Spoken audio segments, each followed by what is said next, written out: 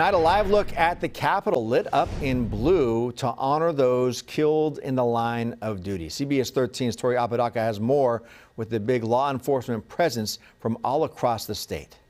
Sacrifice and service, that's the life of law enforcement officers.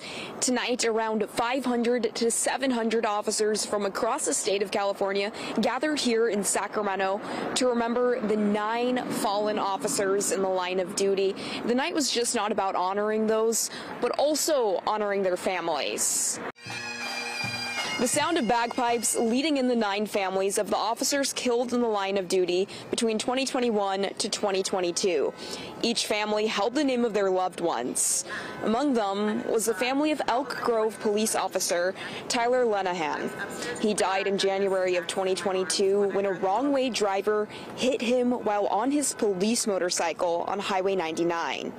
The state capitol turned blue out of respect to the fallen heroes. Officer Tyler Ryan Lenahan, Officer Nicholas J. Bella, Correctional Lieutenant Stephen M. Taylor, Officer Jorge David Alvarado Jr., Officer Houston Ryan Tipping.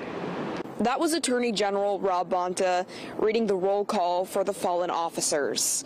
All 9 names will be added to bronze plaques to be displayed on the California Peace Officers Memorial Monument.